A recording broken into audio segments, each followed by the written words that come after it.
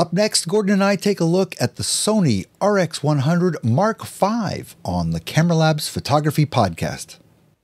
Hello, this is Doug Kay. I'm here once again with Mr. Camera Labs, Gordon Lang. Good morning, Gordon. Good afternoon. How are you? Good morning, good afternoon to you, Doug. I'm very well, and I'm pleased to say, hopefully people, regular listeners or viewers may notice an upgrade in my sound quality. So far, the comments we've been getting over at YouTube and on the podcast are that people are enjoying it, which is great. We like that. But everyone was saying Doug's audio is such good quality and Gordon's is rubbish. So what can we do to upgrade it? So I suggested a few coffee donations off the cuff, and they came in. So this is for all the people who were generous enough to donate. I've plugged in my Zoom H2N USB mic, which hopefully sounds better, and I'm going to be looking into some Rode podcasting mics as well for future shows. So hopefully my audio quality will be far superior to earlier episodes, but tell us what you think. Please let us know. Yeah, let us know. Give us, send us comments, feedback, anything you can. We're always looking for your opinions, no matter what they may be. Hey, Gordon, listen, I can't think of another time in the history of these reviews we've ever had a 5th generation camera. Can you? No, there's obviously been the Canon EOS 5D Mark IV, but I don't think there's been a Mark V of anything, no.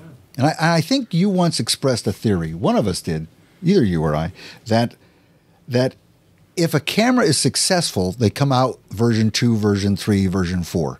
If a camera is not successful, they rename it for the next version. I like that theory. It's not my theory, but I think it sounds quite feasible. So the implication is that the Sony RX100 has been such a successful line that we now have a version 5 because they want to capitalize on that name. Oh, you happen to have one right there. How convenient. I know, here it is, the Mark V. I mean, to just kind of go back to basics here about what kind of camera this is, it's obviously a pocket camera. Pocketish camera, it's a compact. It falls into a category that manufacturers are beginning to refer to as a premium compact, and by that they generally mean it has a kind of larger sensor than you'd normally get in a mobile phone or in a typical point and shoot or super zoom camera. In the case of the RX100 series, it is a 1-inch type sensor, which falls roughly in surface area between, like I say, a smartphone sensor and the kind of sensor that you'd get in a typical interchangeable lens camera. Bigger sensor means that you get lower noise in low light, more saturated colors, better dynamic range, more opportunities to push and pull your raw files if you're into that sort of thing. And generally, you know, much better quality. Also the opportunity, as long as the lens is the right kind of lens, to achieve a shallower depth of field. So Sony were, I think, the first to come up with this concept on the original RX100 Mark I, and it was so successful that they did a Mark II, 3, 4, and now the 5. But they're also now joined by Panasonic, has got several models. Canon has got a number of models with 1-inch sensors. Nikon tried to launch, obviously, the DL about a year ago, had some problems with that, but hopefully we'll be seeing that sometime in the future. So there's a lot of models in this premium compact market, and they're really, really nice. And premium is another point of premium is they're not inexpensive. Compared, especially this one. I'm going to answer the question that everyone's waiting for, which is, what does this camera cost? This camera is roughly $1,000 US. Although I was just checking B&H, and they are already offering a $100 gift card as part of their package. So that actually brings it down to the equivalent of $898 US. And of course, at the time you're watching and listening to this, who knows what the pricing will be? Check it out. But it's a premium compact camera, but it is the prices are already coming down. So do you also happen to have, Doug, the prices of the previous version, the Mark IV, maybe the Mark III? Yeah, what's interesting is at this very moment, the Mark IV is $898 US, which means it's the same price when you factor in the gift card. So why wouldn't you buy the 5 for the same price? And the Mark III is $698, so it's roughly $200 less than the discounted price, or $300 less than the full price. And in fact, you can find an open box for only $598. So for $600, you could buy one that is supposedly brand new and warranted, but the box has been opened and the camera returned. So there are obviously also many competitors to this. I think two of the key models, although neither of them include a built-in viewfinder, but we'll cover those features in the show. First of all, the Canon PowerShot G7X Mark II. Do you have a price for that? Yeah, that's just a little under $700. So we're talking about a camera that is, let's see, what does that come out to be? $700. So it's, you know, $200 cheaper, right? Am I doing my arithmetic right? I have to have more coffee. And the Panasonic Lumix LX10, LX15? Yeah, the LX10, LX15 is also the same, $697, so just under $700 US. So we're looking at something that those two cameras are $200 less expensive than these when you factor in the current pricing. Right, so bear all of those prices in mind as we discuss the various features. The Sonys, the Mark IV and the Mark V are at the upper end of all of those, comfortably at the upper end. So you've got to, they do have some very powerful features, but they are fairly esoteric features, which I think will have reasonably limited appeal. Some people who are into it will absolutely love it and will not believe that they're getting those capabilities. But a lot of other people will think, well, it sounds nice, but am I actually going to use that? So that's what we're going to talk about. So I think maybe the first thing to discuss, Doug, is what the Mark V actually has in common with the Mark IV and indeed the Mark III before it. And just looking at the camera physically, they all share essentially the same body. Sony's gone for a very flat-fronted camera with no real grip to speak of. To me, it's actually, of its rivals, of this peer group, the hardest to hold. Most comfortably. It's got a very smooth front that's completely flat. There's no grip on the front. There's only just a very slightest bulge on the rear for your thumb to push up against. And, you know, that's a kind of style thing more than anything else, because the Lumix LX10, LX15 manages to squeeze on quite a nice textured rubber grip, as does, sorry, no, it doesn't. It's got a ridge along the front. The G7X Mark II has got the textured grip. And, you know, it's not like one sticks out of your pocket more than the other. So I think Sony can't really use size as an excuse there, or weight. It's just purely a style thing. But I'll get out of the way straight away that you can buy an accessory grip from Sony. That's only about $10 or $15, and that makes it much more comfortable. So I'm not going to dwell on that.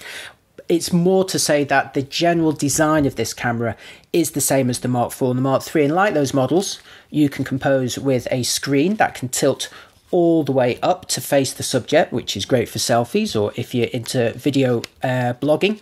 It can also angle down by about 45 degrees, which is great if you're filming at high angles or over the heads of crowds. The thing that really differentiates the Sony from its rivals, and I say the Sony because it applies to the Mark III, the Mark IV, and the Mark V, is the pop-up electronic viewfinder. If you flick a switch on the side of the body, a little viewfinder pops open there. You need to do something else before you can use it. You need to pull it out towards your eye. But then you've got this lovely little electronic viewfinder. Now, on the Mark IV, they upgraded the resolution to an XGA OLED panel. And that's what the Mark V inherits. But the Mark III still has a pop-up viewfinder that works in the same way. And really, it's amazing, because when you fold it back down again, it just disappears. And you think, blimey, where did Sony put that? You know, I mean, this is a company that is a master of miniaturization, and that is a perfect example of that. So same screen, same viewfinder, same body. One thing I want to say about that, I've owned the Mark III and I now own the Mark IV. On the Mark III, unless they've corrected this in a firmware upgrade, and I wouldn't know because I no longer have the camera, it used to be that when you open the viewfinder, as it does here, that automatically extends the lens. And when you closed it, it automatically retracted the lens. That was annoying because you might want to start with the viewfinder and then work with the LCD. In the 4 and the 5, it doesn't do that. You have the option of whether or not closing that also retracts the lens. And that's a very small but a significant improvement for me anyway. Yeah, definitely. That was well pointed out. The Mark III didn't let you do that. Everyone complained about it, so they put it in as an option on the Mark IV, and that option is still there on the Mark V. The other major thing that these cameras have in common, these three cameras, is this lens that was introduced with the Mark III. It is a 24 to 70mm equivalent, f1.8 to 2.8, that can focus to 5 centimeters when it's at its wide angle setting. So that's the same lens now on 3 generations. Now I'm going to suggest later on in the video that maybe Sony should be looking to update that, because while it is a useful general purpose range, it's now outgunned in some respects by its rivals. Oh, I'm just going to say it now, Doug. The Canon G7X Mark II zooms longer, so it's more flattering for portraits. And the Lumix LX10 or LX15 not only focuses closer at 3 centimeters, but it also has nicer rendering. So if you're into macro photography, I find the Panasonic preferable. So the Sony kind of sits in the middle and has nothing remarkable about its lens. It's a fine lens, but it's beaten by some of its rivals. So I think it could do with something to differentiate it. Before I move on, I should also say about the body that when Sony announced the Mark V, they also announced a new underwater housing that works for all the RX100 series. So if you're into underwater shooting, it lets you go pretty deep. I think it's about 40 meters. I've got the definite figure in my review, but it's not as much as the housings that cost $1,000, but it's considerably cheaper than that. So it kind of takes you to that halfway point. And when you look at the figures, you think, well, you know, that's still pretty deep. You can still go fairly deep with this Sony housing. So it's nice to see them do an accessory that also works with all of those. Would you ever dive with one of these? It's a very popular camera for diving. I used to do a lot of underwater photography. I don't know if I'd use this or not, because if you get to 40 meters, first of all, that's a very deep dive. Let's say even 30 meters is a deep dive, but you're going to need a more sophisticated strobe system, because it's at 30 meters, not only is it dark, but it's also, there's no red light down there. So this is, even in a housing, this is a shallow water camera. Okay, so there's a lot of stuff that's inherited from the Mark III and the Mark IV. Some features that are inherited from the Mark IV that it shares in common. It shoots 4K video with a 1.1 times crop. It's not the full sensor width. It's a 1.1 times crop for 4K. Thanks to the stacked sensor design, it can support incredibly quick shooting for video. It has these high frame rate modes that shoot at 240, 480, or 960 frames per second. So that lets you slow down your footage by up to 40 times if you're conforming to 24 frames per second, which is incredible. Those quality modes may be the same. Those frame rates may be the same as the Mark IV, but in a new feature I'll tell you about in a minute, you can actually record for longer. So those are the things that it shares with the Mark IV. So now you're going, stop telling me what it shares with the old models. What is new on the Mark V? Why would I be paying a retail price of $1,000 for this in US dollars? And it's really 2 main features. The first is that Sony have finally embedded phase detect AF points on the sensor. Now, they're doing that to most of their sensors now, so it's no real surprise, although perhaps the biggest surprise is how long it's taken them to do it. Now, the Nikon 1 system, that sensor has embedded phase detect points, so they have existed on a 1-inch class sensor in the past, but I believe this is the first time that anyone's done it on a fixed lens compact, like the RX100 series. Of course, there's Nikon's DL, which uses this Nikon 1 sensor, but it's not for sale yet. So as far as I can remember, the RX100 Mark V gains this unique advantage. It is the first fixed lens 1-inch class compact with embedded phase detect AF, and of course the benefit that gives you is more confident focusing in a continuous environment. So when it's either tracking action for still photography or pulling focus, you get a more confident performance. We'll talk about that more in a second. The other big feature is that it has Sony's front side LSI, the large scale integrated circuit, which of course it's made quite a few of. So it's now in the A99 Mark II, the A6500, and it's now in the RX100 Mark V. I expect to find it in pretty much every high-end Sony camera going forward. And this absolutely chews through data, partly because that's what it does, and also partly because of where it is in the system. It can access a lot of data coming off that sensor before it goes onto a thinner bus.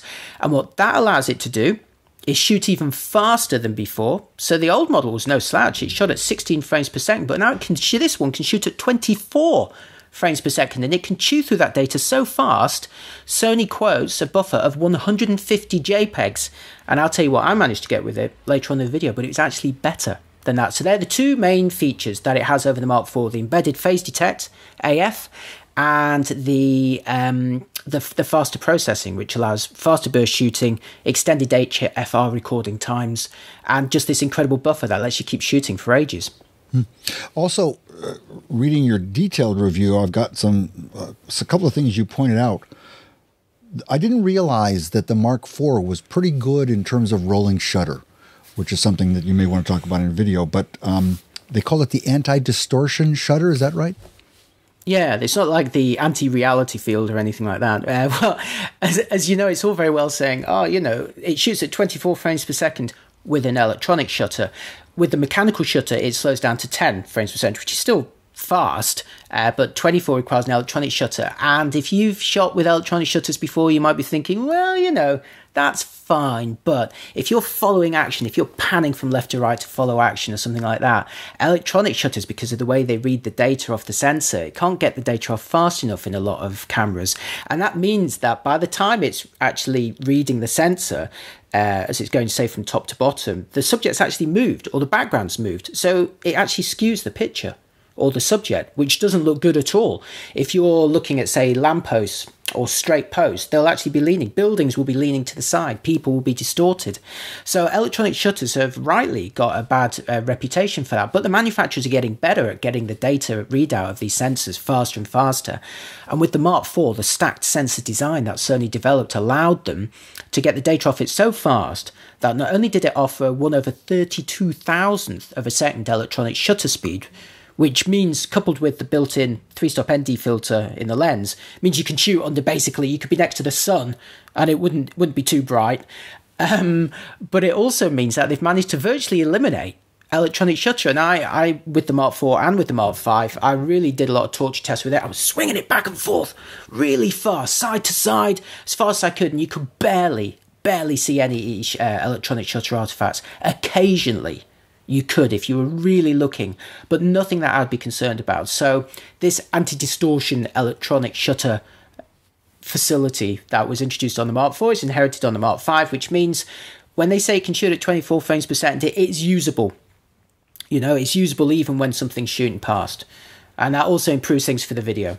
Yeah, another thing in a similar vein that we've been talking about for the last few months with these cameras is the viewfinder lag. Did you get a chance with this camera to evaluate the viewfinder lag in terms of tracking some fast-moving subjects?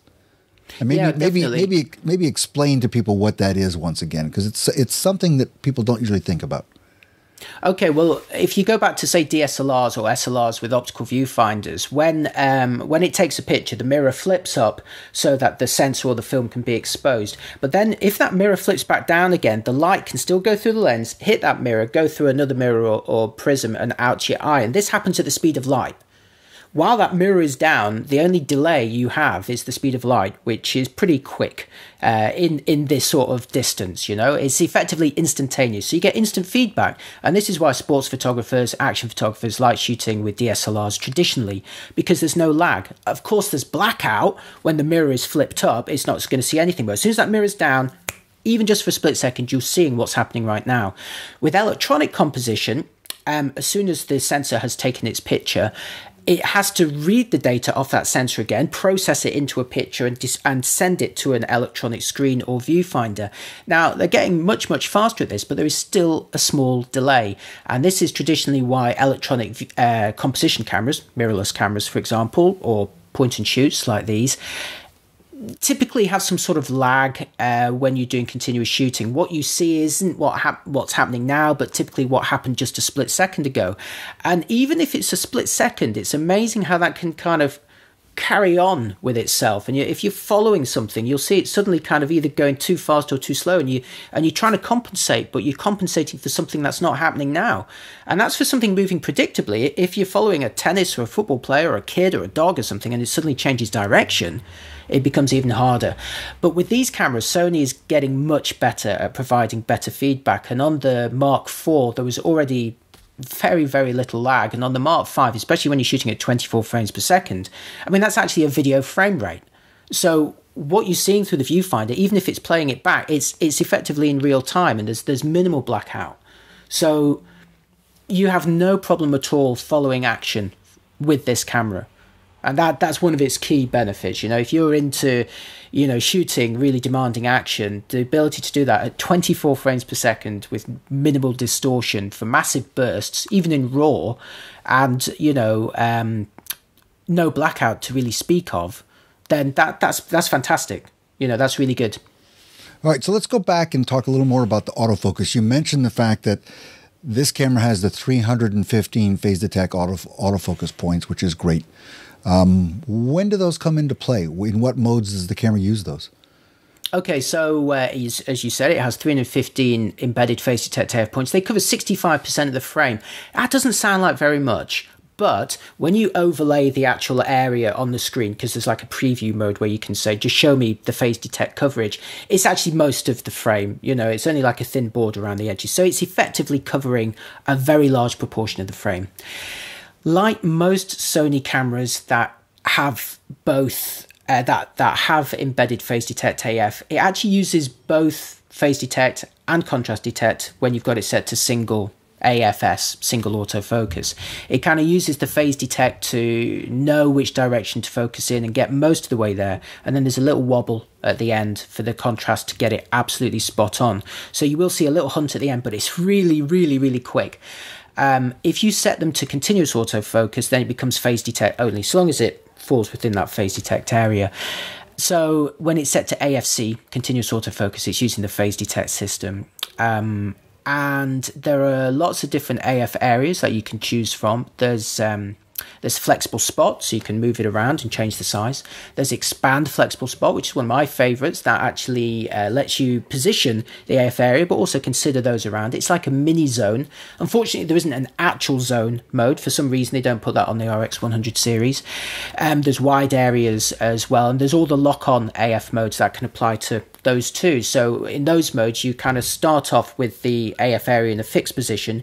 You position it over your target, half press the shutter release, and then it moves off with the target. Now, in my test, I tested this with all manner of things: cyclists approaching, dogs, kids running, seagulls, loads of action sports. And like most live view cameras, so this includes mirrorless cameras as well, you're dealing with like a little box, right? This is your AF area, is a little box.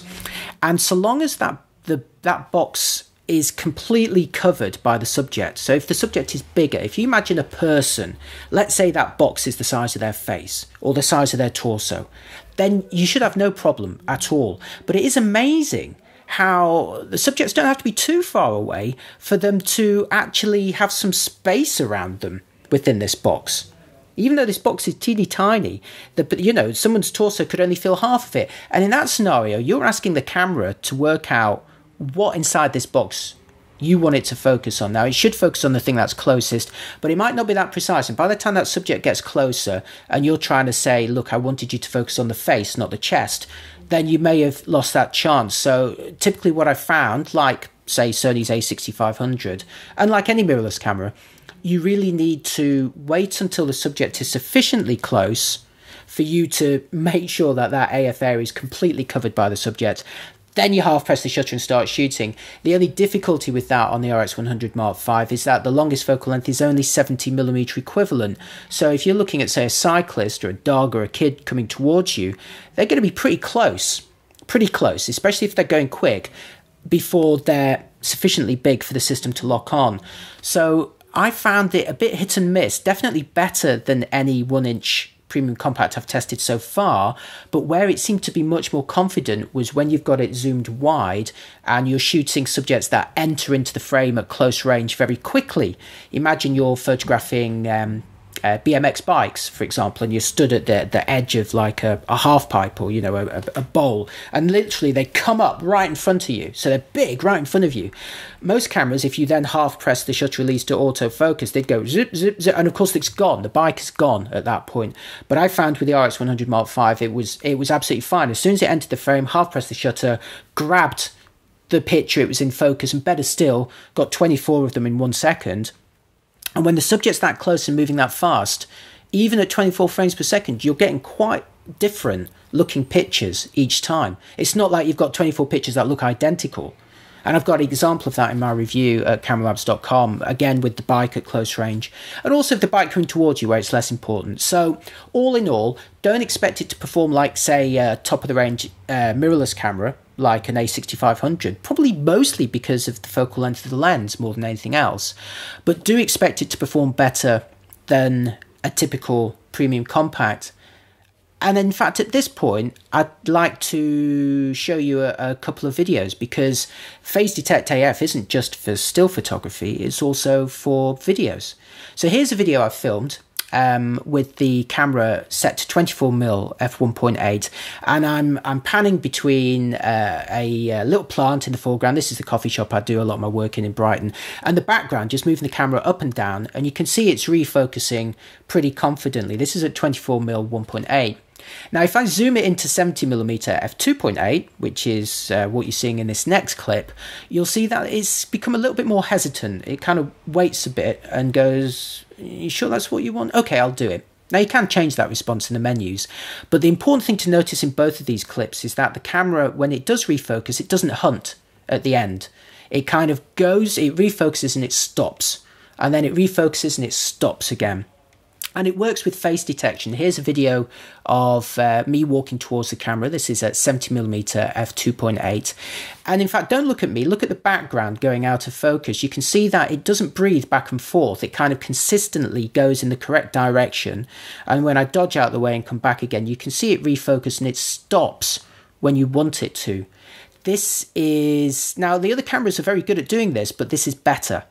So for me, the Phase Detect AF really comes into its own for video more than anything else. Yeah, that's the main thing about Phase Detect that's so important, is that the Phase Detect sensors can tell the focusing system where to focus and exactly how far to change the focus. They never have to hunt. And that's one of the ways you tell Phase Detect from contrast focusing is in contrast focus. It's going to, no matter where it goes, it's always going to have to overshoot a little bit, and it's always going to have to back up a little bit.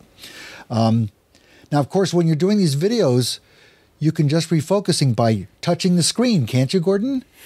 If only you could, Doug. If only you could. This kind of autofocus technology is crying out for a touch screen. So you could, you saw in that coffee cup example, I had to move the camera effectively to move the AF point. Wouldn't it be nice to have just tapped the screen? Well, unfortunately, Sony has still resisted once again to fit a touch screen on the RX100 series, and the RX10 still doesn't have one. Both of these cameras are begging for it, crying out for it. It would be so good. And I actually was testing the Lumix LX10, LX15 at the same time as the Mark V. And in the same way, when I was testing the Mark IV against the Canon G7X, I was just struck by how much easier it is to reposition an AF area or pull focus with the Canon and the Sony, simply because they have a touchscreen. And Sony, of course, also has its apps that you need to connect to the internet to update or install. So at some point, you're going to have to enter passwords into these cameras. You're going to have to enter security passwords for Wi-Fi as well as for your Play Memories account. And as you're laboriously clicking your way through a little alphabet keyboard on the screen, you're thinking, why, Sony, why? Why didn't you put a touch screen on this? So things are changing slowly at Sony. They have got one on the A6500, although as we discussed in our review of that, they don't use it as much as they should, but at least it's there. Once the hardware's there, you can improve the software with firmware updates. You know, we just want the hardware to be there. So please, Sony, put a touch screen on the RX100 Mark VI. And it's these sort of things, you know, if this was a $500 camera, you would go, well, you know, it's annoying, but it's a $1,000 camera, and it's $600-700 rivals have it. So it's, you know, it kind of, and I'm going to mention a few of these annoyances throughout the review, and there's these little things where you think, oh, you know what, it's less forgivable at this price. Yeah, you know, this camera is, I forget the exact price, but we're talking about roughly the same price as the Alpha 6300. Which is an APS-C camera. It's a different class of camera, but an extremely good one. One thing that I learned from your written review that they've added here, a little feature that I love in these cameras, also inherited from the Alpha series, is eye focus. The ability to actually tell the camera that you want to emphasize faces, but even eyes. How did that work for you on this camera? Well, it's the same software that powers it in the other cameras, so it's slightly, in typical Sony style, slightly convoluted how you kind of activate it separately to face detection, but once it's going and you've assigned it to a button and you press the button, basically you get a little AF areas positioned over the eye, and it'll follow it. And the best thing about it is that a lot of cameras with eye detection only support it in the contrast detect AF mode. What that means is that if the person is doing this, moving back and forward, they're swaying, you know, as kids or impatient subjects often do, then it's not going to effectively track them. But because Sony's managed to deploy eye detection with the phase detect AF system, it can track it much better. So yeah, that's a really nice feature. But it's interesting you should mention the A6300 at the same price, because the one thing, for example, that the RX100 Mark IV and 5 can do that it can't do is shoot at these ridiculously high video frame rates. This was introduced with the Mark IV. It's called high frame rate video. It shoots at 240, 480 or 960 frames per second at progressively lower resolutions and lower quality, but the 240 frames per second mode is very close to 1080p in quality. It looks really good. And in fact, while I'm talking about this, we'll play a video, a compilation that I filmed with the Mark V, showing some of those different slow motion modes in action. Now, the thing that's changed, or actually I'll talk about the Mark IV first. You had two options. You could record 2 seconds worth of video in high quality, or 4 seconds worth at a kind of lower quality. That's for each of those frame rates. You could choose between like a quality priority or a time priority. Now, 4 seconds is actually, once you slow it down, that's an awful lot of frames to deal with. So 4 seconds is enough normally to capture the decisive moment, 2 less so. So it's tricky to get it with 2 seconds, especially, I mean, it might have allowed you to do this kind of pre-capture thing, but then maybe something interesting would happen afterwards or further before. So if only they offered like a 4 second recording time with the quality mode, and now they do. The faster processing of the Mark V has effectively doubled those HFR recording times. So instead of 2 and 4 seconds, it's now 4 and 8. I'd still avoid the time mode. You don't really need 8 seconds because it's going to generate this file that will last about 5 minutes, and it writes it to the card in real time. So, I mean, to give you an example, if you're shooting 4 seconds worth at 240 frames per second, it'll create a video file that runs for about 45 seconds, and it'll take about 45 seconds to write it to the card. And if you take that then to 960 frames per second, you record 4 seconds of 960 frames per second, that clip will last for 2 minutes and 40 seconds, and it'll take 2 minutes and 40 seconds to write to the card. And you'll see it, same as the Mark IV, it plays it as it's recording it. So you can watch it, and if you've clearly missed it, it doesn't force you to go through the whole thing. You can actually press a button and abort it and say, forget it, I want to try again. I'm not going to sit around for 2 minutes waiting for it to record something that looks rubbish. I'll do it again. But what would be really nice, what I've found quite a few times, is I'd actually got the best bit just at the beginning. And I thought, well, I want to keep that, but then you've got to wait for it to do the whole thing, which again could take 2.5 minutes to finish. I'd really like the Mark V to have been able to truncate that and say, right, I've got the bit I want, stop recording it, I've got what I want, that's fine. So that would be a feature I'd like to see in the future. But this HFR, you know, I mean, it's pretty specialist stuff, but if you're into slow motion video, there's very little else that can... And look at the size of the camera. You know, I mean, you're shooting at 960 frames per second with something this size. And professional filmmakers will say, look, you know, I used to have to use a Phantom for that, and that's a massive camera that costs a fortune. So the fact that you can do it with this is amazing. But the question, again, I would ask all the viewers and listeners is, who is going to be using that? You know, it's quite a specialist feature, but we can talk a bit more about that. Because I also now want to talk about burst shooting, unless you wanted to interject on HFR. Okay, No, I'm just, please go ahead. You're following my notes beautifully. It's almost as if we talked about it beforehand. We didn't talk about it before. We didn't. So, as you know, it shoots at 24 frames per second with the electronic shutter, and thanks to this front-side LSI processor, it can burn through that data. Now, they may or may not have also increased the buffer size, the amount of buffer memory, but effectively the buffer is increased because it works through this data faster. Sony quotes 150 JPEGs at 24 frames per second. I managed 160 at 24 frames per second, or 195 at 10 frames per second. Even switching it to RAW, I managed over 70 frames in a burst at 24 frames per second. Just think about that. You're shooting 70 RAW files at 24 frames per second. I mean, that's amazing. And if you keep saying 24 frames per second enough times, you'll convince yourself that, in fact, this is video. You're capturing video at 20 megapixels. So this isn't 4K, it's something else K. I'm not going to do the math, you do the math for me. It's capturing this ultra high resolution file, admittedly only for a few seconds, but even in RAW, if you like. So I mean, that's amazing. And I've seen some filmmakers actually capture still frames on the RX100 Mark V and stick them together into a video. There's a few examples of that you might want to find. The quality looks a little bit funny on it, but it does kind of indicate this convergence where we're heading to in the future, where video is becoming good enough for stills and stills is becoming good enough for video, and the two are kind of meeting and melding more than ever before. But the fact is, if you want to shoot massive bursts extremely quickly, no other camera is going to do it. You know, this has got incredible. I mean, the Mark IV had incredibly fast burst shooting as well, but it's peanuts compared to the Mark V. But again, I ask you, dear reader, listener, viewer, do you need it? But we'll come back to that. Well, I mean, it's, if you think about it, so you can actually shoot 150 JPEGs at 24 frames a second, and it's a much higher resolution than 4K video. So you have the option now of shooting 6 seconds in a burst that you can then do what we call pan and scan. So you can essentially select your 4K rectangle anywhere out of that 20 megapixel image. So there actually, although you end up with a lot of data, there's actually a use case for doing that. Anybody who's ever shot 4K and decided what they really want is a 1080 image knows that they can obviously just select a portion of the image for their final output. So I guess someone's going to figure out how to use that, I think. I wanted to talk about 4K video as well, because this is something that was introduced on the Mark IV. So the Mark V inherits it, same 1.1 times crop, same 24, 25 or 30 frames per second. It's very good quality. It's really nice. Panasonic, of course, offers 4K on the LX10, LX15, albeit with a tighter crop.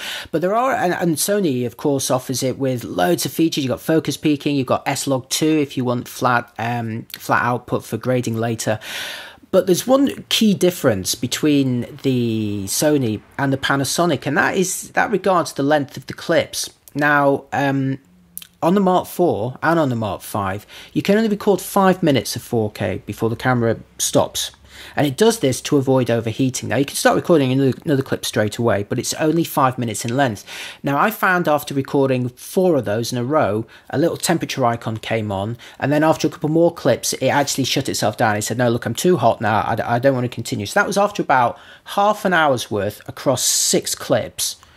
But to the touch, I mean, maybe they're being a bit pessimistic about it. You know, it felt warm, it didn't feel hot to me, but anyway, the camera didn't want to go on any further. I had to wait a few minutes for it to cool down sufficiently to let me record again, and subsequent clips got shorter and shorter and shorter. I eventually drained the battery after about an hour's worth of footage, but you know, we were talking 30-second clips at a time, so not really usable. So really only about half an hour's worth of usable clip lengths, but still only 5 minutes per clip. Now, Panasonic on the LX10 or LX15 can record 4K for 15-minute clips, and this is a 1-inch compact camera. That's the same size as the Sony. And I managed to record, I think it was like about 4 of them in a row, so about an hour's worth, and it didn't complain of overheating. It did feel hot at the end, but it recorded them all. So in terms of longer clip length and less chance of it stopping due to overheating, the Panasonic was actually preferable in that regard. So they may both say they do 4K, but there's different things to look out for. And another thing I wanted to mention about the Sony is they've got this great feature. You know how Panasonic let you do 4K photo and extract 8 megapixel stills. Well, you can do that with the Sony as well. And in fact, it's not as slick and it doesn't have the post-focus thing, but there is a little menu you'll find in playback. If you're playing back a video file, this menu appears where you can extract a photo from that at whatever the video resolution is. But the Sonys, for a long time, have also allowed you to capture 17 megapixel stills while it's recording video. Why isn't it 20? It's because it's 16:9, so it's cropped the top and the bottom, but still it's, you know, the full sensor width resolution. 17 megapixel still is very nice, and I've done that a lot when I've been, say, filming happy birthday songs to people before they blow out the candles. You know, you get decent stills and video at the same time. They're just looking into one camera. Now, Sony still say this is a feature on the Mark V, and it's easy to just move on, but of course I never move on. I want to try it out. Works fine in 1080p, doesn't work in 4K, and it doesn't work in 1080 on the high frame rates because it'll also do 1080 at 100 or 120p. It would appear to be a bitrate issue, not a resolution issue, a bitrate issue. If the video format is below 50 megabits, it does let you record the stills while you're filming.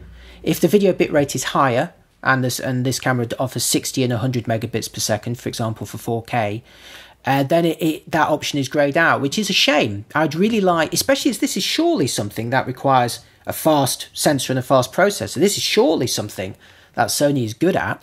So I'm a bit annoyed that it doesn't let you do that. I think maybe, because I think that it's offered on some of the really high-end Pro Sony cameras, I think it might be an SD memory card issue, because they still don't support UHS Class 2 on this. It's UHS 1, not UHS 2, right? So I think maybe they need to upgrade the interface for the SD memory card to support that. But that's a shame, because that's a nice feature. But of course, you could film in 4K and just extract 8 megapixel stills from that, but I'd prefer to have 17 megapixel stills. Sure. Why not? The pixels are there.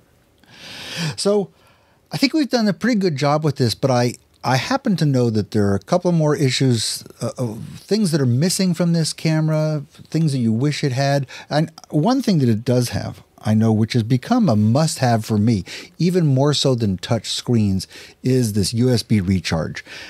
Especially for a camera like this, because this is not my primary camera. This is a camera that I take as a second camera when I'm out shooting, unless I'm just going out to dinner, because I can put it in my pocket.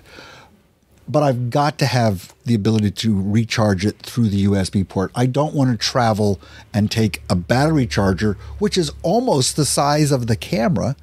So anyway, that's a nice feature. But what's missing? What else is missing that we haven't mentioned here? Okay, well, as we know, as you mentioned, you can charge the camera over USB. It's worth noting that something unique that Sony does that the other manufacturers don't do is you can power the camera over USB as well. Most of the other cameras, as soon as you plug in a USB power source, it says, well, I can either charge or I can ignore it. I can't run off that power. If you want to switch me on and start taking pictures or playing stuff back, I'm going to ignore that power source. Whereas the Sonys let you actually power the cameras over USB as well. So that's a really nice bonus. What I'd really like to see, and this is a criticism not just against Sony, this is for everyone. It's open to all of you camera manufacturers out there. These cameras are perfect for video logging, video blogging. I should stop calling it video logging. You know, and the Mark V is even better because it's got the face detect AF, it's going to track your face brilliantly, the 4K video is great quality. What about the audio? None of these cameras have got microphone inputs or any means by which to connect a high quality microphone. To me, that is such a missed opportunity. Maybe there's no room for a 3.5mm jack, in which case, look, I'm using a USB microphone now. Is it not possible to plug a USB microphone into the USB port? Maybe it's a software thing. I don't know. Maybe it needs a new USB controller. I don't know. But surely you could do that.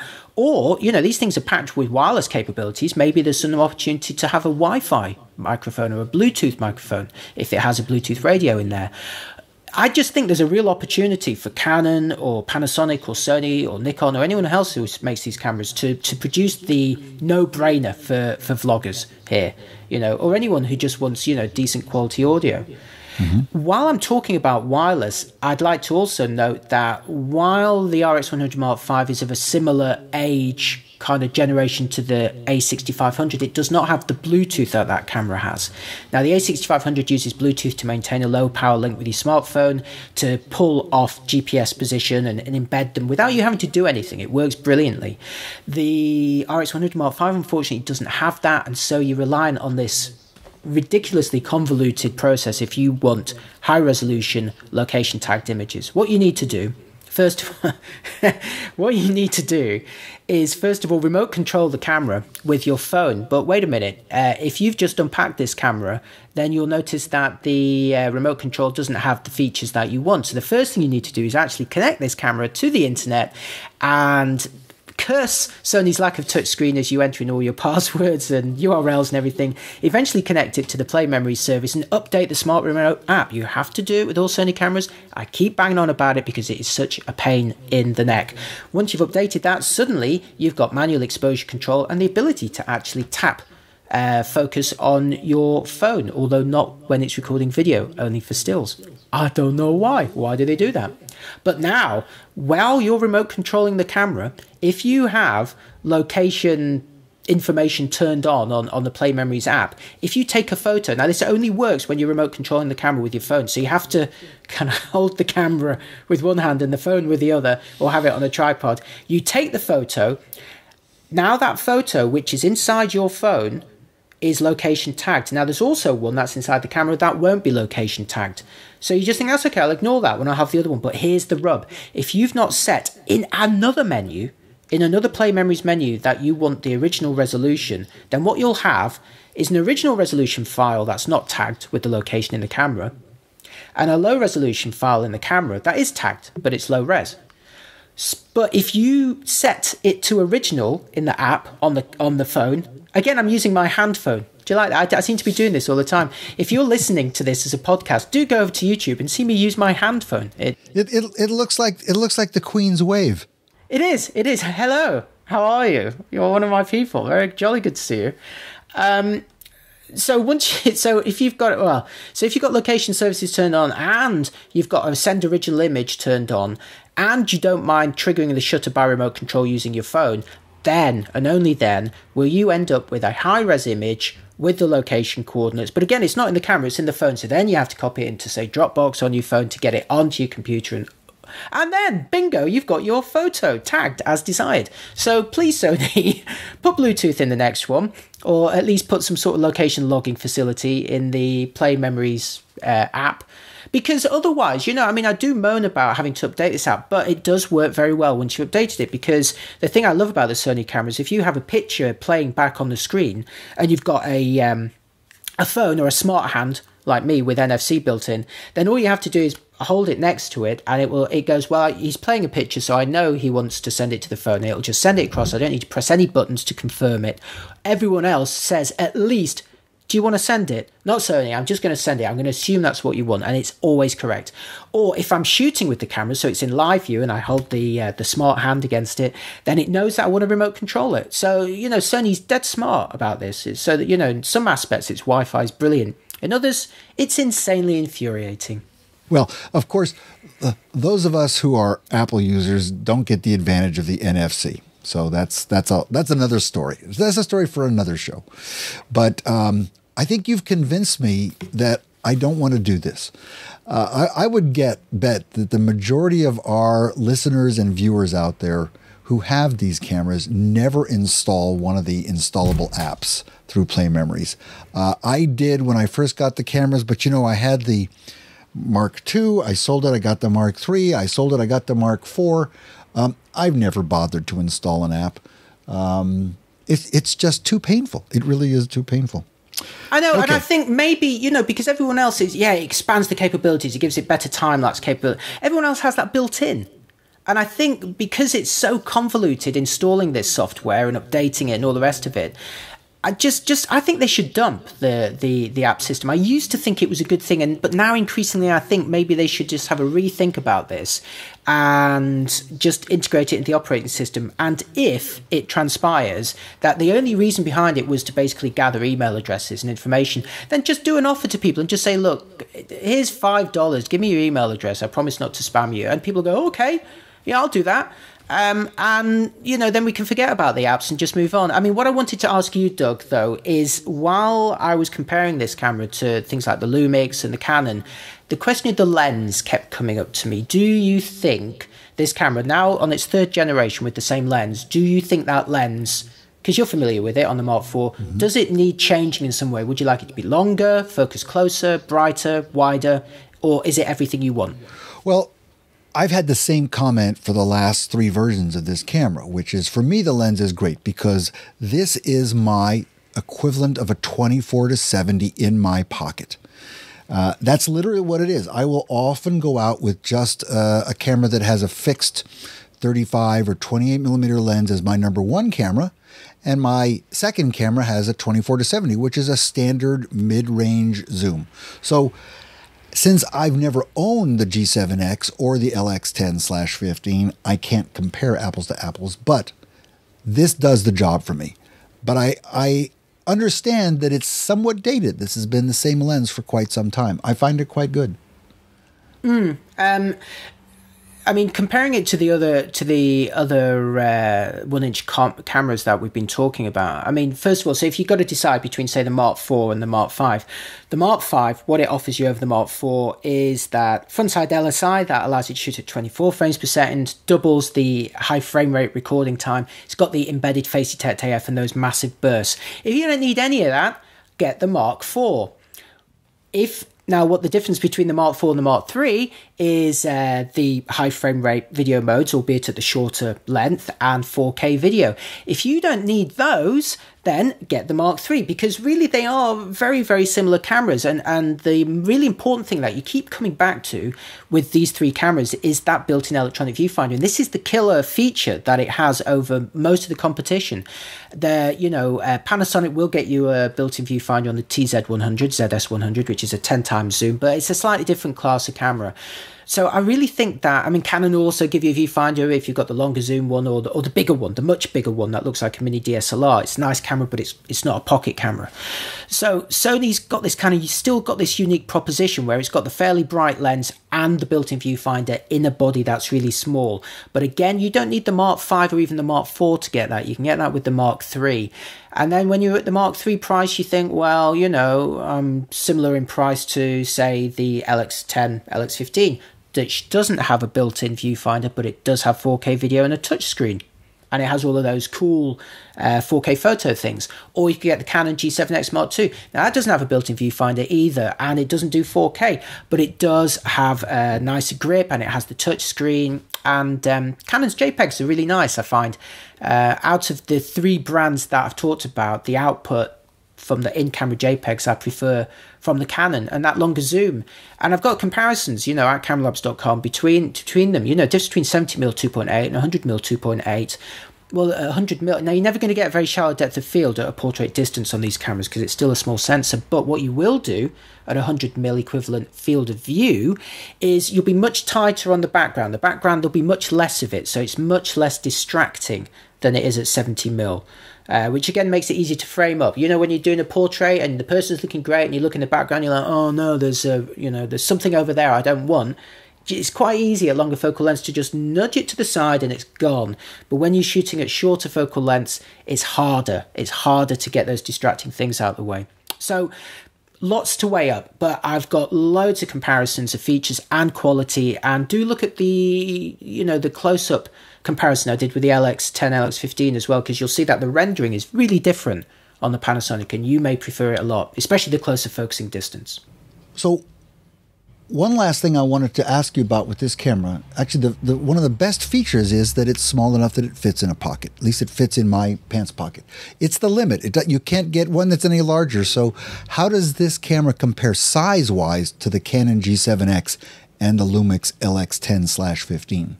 Well, they're all about the same size. If you're after something that's smaller, only Canon has one with a 1-inch sensor, and that's the PowerShot G9X.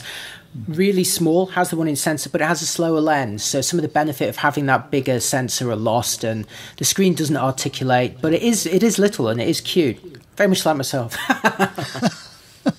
And on that bombshell. What a perfect point to end our review. This has been great, Gordon. I think 5th generation, amazing. Well, I wonder if there will be an RX100 Mark VI. It's also worth noting, though, that at the time we're recording this review, Sony still offers the Mark III, the Mark IV, and the Mark V as brand new cameras. That's unusual. Normally they will discontinue the previous models, but here they have all three versions available. And the one last thing I'd say about that is do check, if you're considering the 4 versus the 5, check the price, because the price difference may be negligible. So you may be just as well off with the 5. This has been great. Everyone, I want to thank you for watching and listening to our review. Point out that you can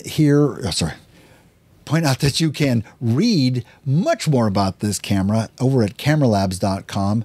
Gordon's exhaustive reviews. You can see many, many sample images, the videos that we've shown you here, or if you've only listened to the audio version of the podcast, go over to cameralabs.com and look at the videos there. The examples are very valuable.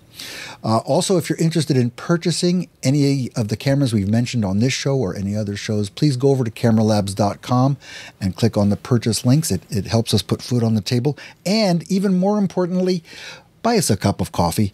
It's a great way to help support the show. And if anything, we absolutely need it. When we do these shows, it's early morning for me and I'm desperate.